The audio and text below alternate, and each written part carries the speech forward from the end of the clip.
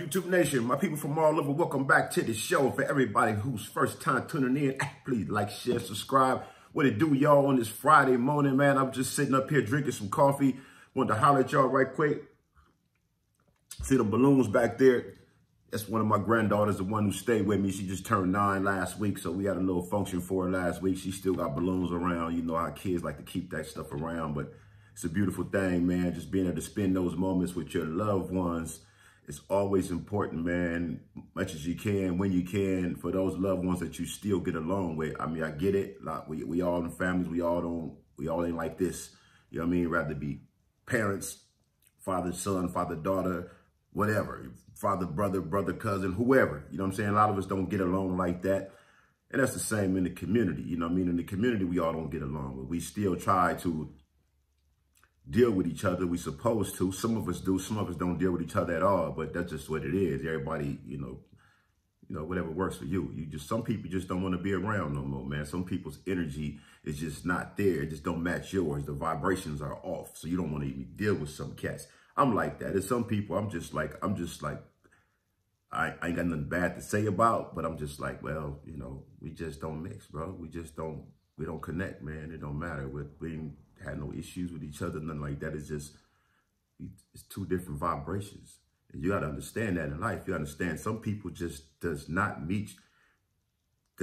equal you, does not equal your vibration, should not be on the same level as you. Is not compatible to even just function with you. You function better with certain people on certain levels, whenever, you know what I mean? So whoever you get along with, basically, you know what I mean? Whoever you get along with, whoever you vibe with, that's just life. So it's like that in the family, it's like that in the hood, it's like that everywhere. Just because we family don't mean we gonna get along. Just because we all from Raymond don't mean we gonna get along. It's just because you all Bloods or you all a Crip, wherever you from. Just because y'all are that doesn't mean you automatically gonna get along. Doesn't mean you're gonna automatically be tight with each other. And people got that misconception. People tend to think just because we from the same hood, or just because we black, just because you Hispanic, you Tongan, you white, you Asian, whatever, you're going to all get along just because you're under that same race. Negative. You know what I mean? We are not going to all get along just because. The fact is, we don't all match up. We're not all compatible with each other. That's just the reality of life, wherever you're from, wherever you at, whatever country you in. Shout out to everybody out there tuned in. Let me say shout out to the homie Low Mac, big Low Mac salute, big homie. Shout out to baby Crip Mac. Welcome home, homeboy. Welcome home. Stay doing your thing. Stay focused. I see you.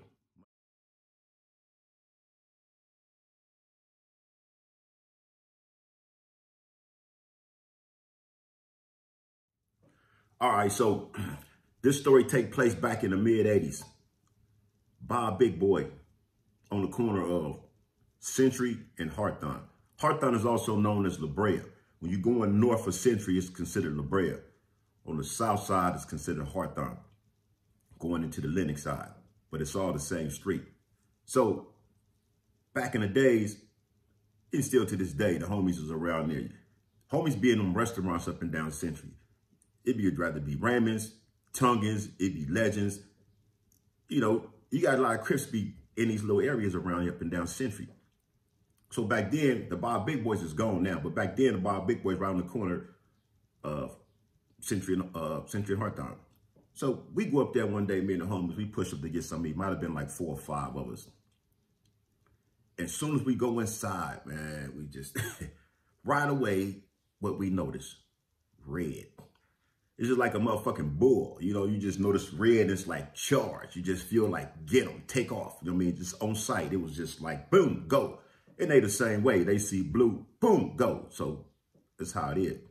So we go up in here, and who we see? 2 Bloods in here with 2 females. Like they was on a little date or whatever. They was having something to eat or whatever. I don't know. It's like noontime, sometime midday. It was nighttime, shit like that.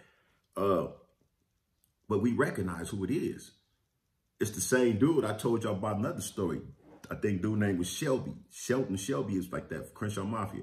And he's with this other dude, this tall dude. I never knew who he was, but I just seen him a couple of times, you know what I mean? And, you know, you see certain people back when you out here banging and shit, you just see them all the time. You riding through niggas' hood, you see them And he's like, okay, nigga gonna get him one day. You know what I mean? Because he be out here too much. But I also always see this dude, like we be going down Century. Anywhere down Century, you get to like Woolworth, where the Mafias be at, going to the bottoms. That's this little dairy thing right there, little white dairy, like on the corner, like dairy gas station they used to be at. And I see this dude out there, and dude be out there with a red hat on, and nigga always had his hat like to the right, like something like this. And he's slim dude, but he was like super blood. He used to be out there like, you know, just posted. Yeah, you know, he was, or just walking like, you know, like nigga be standing like, you know, like posted up. And like, look at that nigga. You know what I'm saying? You just see him going down Century. So here it is. We run across this dude and Bob Big Boys with the dude Shelby. How was knowing him? Because soon we go to the door and look, they got the security dude right there. Soon as we walk through the door and we finna go and Bob Big Boys, get seated for tables and shit, we noticed them niggas over there. And dude seen us, and the tall dude with the hat like that, he the first one to get up. He got up like, look, like, you know, pretty much like, blood, look at these niggas. That's how he kind of, you know, that kind of look. And he was like, you know, on defense mode. So we went up and like, nigga, fuck, woo, woo, woo, woo, woo, woo. It just went up, bro. But here it is, though. First, soon as we walked up in there, the homie Big 8 Ounce. Big 8 Ounce was a short cat. He seen Shelby. He knew him. I think they was in YA together back in the day. I think they was in Paso or something together. Both of the 8 Ounces knew him. So we go up in there and like, you know, niggas start, you know, right away, like dissing them niggas. And they like kind of like, you know, got in defense mode. And before we could even get to them niggas was up with chairs.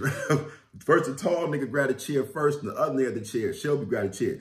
The girls was right there behind him, like kind of covering up, whatever. And we go up like, nigga, fuck you niggas, woo, woo, woo, with the chairs. So now we and Bob Big Boy, they dissing. We throwing chairs at each other, slanging. Niggas is having chair fights in this motherfucker. We grabbing glasses and shit off the table, throwing at these niggas in here. It just went up to the security motherfucker, run up in there like with the, everybody get out of here, welcome, police coming. He called the police coming, people screaming, running all up out of that. Bob Big Boys, we throwing glasses and all kind of shit, these niggas.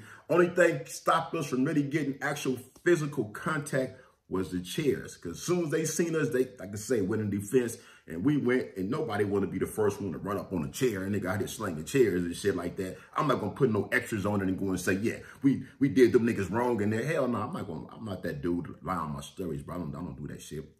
I just keep it 100, bro. Niggas, this how it went down. Niggas was up in there slinging chairs, throwing chairs, battling chairs like this until the security ran in there. With Inglewood police start coming. We broke up out that motherfucker and we gone. And that was that, you know what I mean? But it was crazy, man, because these dudes, I never understand when people going to go out on a date. You don't take a girl out, bro. Don't take her out, be all banged out, homie. You don't go somewhere, man. And I never take dates nowhere locally like that, nowhere. I don't ever go no shit like no motherfucking restaurant on Century. None of that shit. I'm finna go somewhere far out where I can have a good time. That's the thing about it. If you want to go have a good time, man, go somewhere, go out, man. Put on something different. Don't be out there just like banged out, bro. Just because, you know, I mean, that was the culture. That's how we dress. And back in the 80s, that's the difference between now and then. Back in the 80s, niggas was banged out. You just be like, you know, you got your rag, you got your colors on, you going places. You was like every day. That's your everyday attire. That's your uniform every day. So you represented that, you know what I mean? But, you know, then we recognize niggas got the belts and shit on. And, you know, for y'all don't know, back in the days, Bloods was known for wearing their belt buckles in the back. So you see somebody with their belt on and the belt buckles in the back, that was Bloods. And then Crips, you know, it's always to the left. It's a trip because I still wear my belt buckle. I put my belt buckle to the left a lot. One thing is because that belt buckle, sometimes when you sitting down, be fucking with you right here, right? So I still rock my belt buckle to the left. That's just an old habit. I always have my belt buckle to the left. I just still do that. It's just old habits, hard to break. But yeah, so you know the attire, you know what to tell, like this niggas is Bloods. But them niggas had on all red. Them niggas was, what the one dude was, he was flamed up. I think dude Shelby, the other nigga had some money. So he was a nigga more like, you know, the older homie with the bread. And he was dressed a little more spiffy with it. You know what I mean? He was more into the, you know, the shit niggas was wearing, the dope dealer, feet out and all that those type of shit. But the niggas had red on, you know what I mean? But the other nigga, Super Blood, you know, he had the red hat on and all that, red shirt. So he was up in there like, fuck it. And you right here, Bob Big Boy. He's like, nigga, what you niggas doing on this side? Nigga, you know what I'm saying? And we went up in there like, fuck you niggas. And they were like, fuck you niggas. And it just went down. Niggas was throwing chairs and dishes and shit at each other. Just went up like that to the security ran us up out that motherfucker. But like I say, man, and Inglewood, I'm from Inglewood, bro. Straight up, I'm raised in Inglewood. I've been in Inglewood before. It was Raymond's in Inglewood just as a kid. And I knew a lot of these dudes because, like I said, I played baseball at Rogers Park, played Lennox Little League. I done did all that shit over there. Darby Park, my little brother, Baby Nug, used to be T-ball at Darby Park. Went to Darby Park dances. I went to Center Park Elementary, which is Worthington. I think they closing that down now. But all that shit, I'm from Inglewood, bro. And I done had many encounters with Inglewood Bloods on many occasions because they all over the place. You know what I mean? And we got that patch right there. That's that corner where the Crips sat at South Inglewood. And they ride through. And we ride through.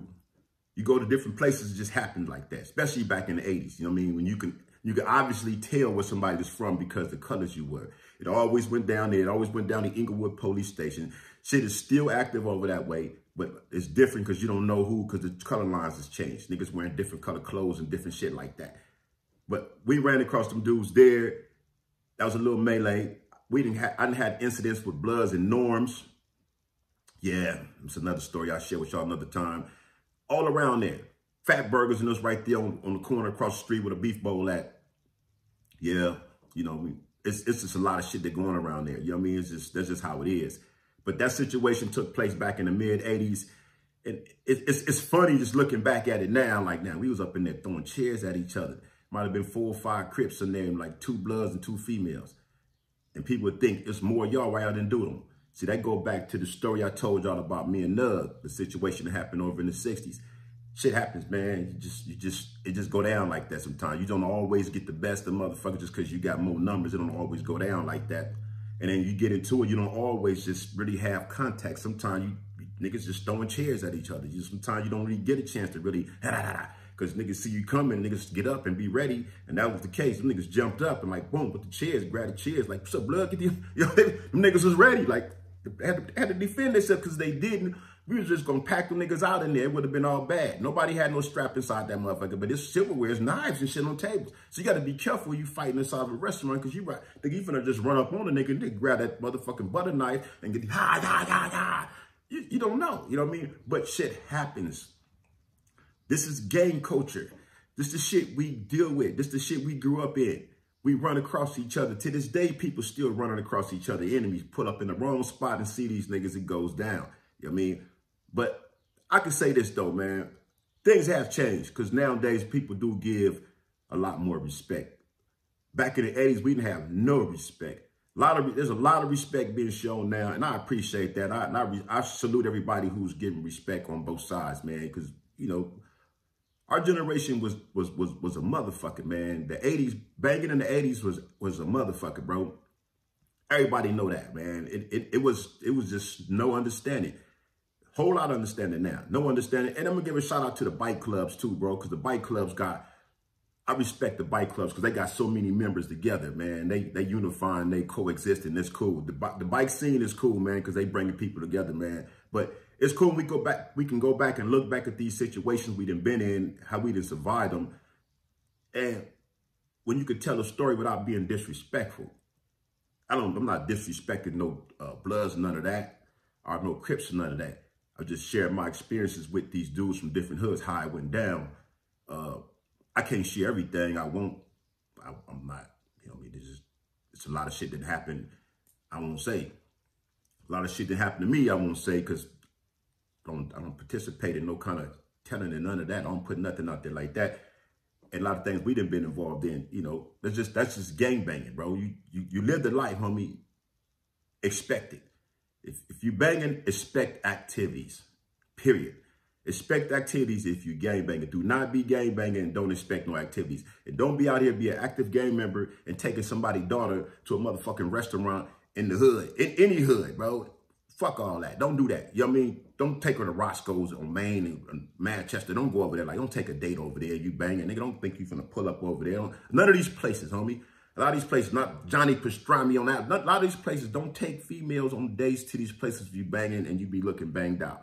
Don't do it. Just because you feel like, fuck it, I want to go over with baby, because you know you might run across somebody. Somebody might pull up. Now, rather you be done got with them or they get with you. It's a situation that need to be avoided, because you be over here, you sagging, looking out with your rag and all this old shit. Now, these dudes done pulled up to get something to eat too. Like, oh, look who we got over here. It goes down like that. You know what I mean? And you with baby. and you got to pull out your thumper. Now you didn't thump, or they didn't thump on you.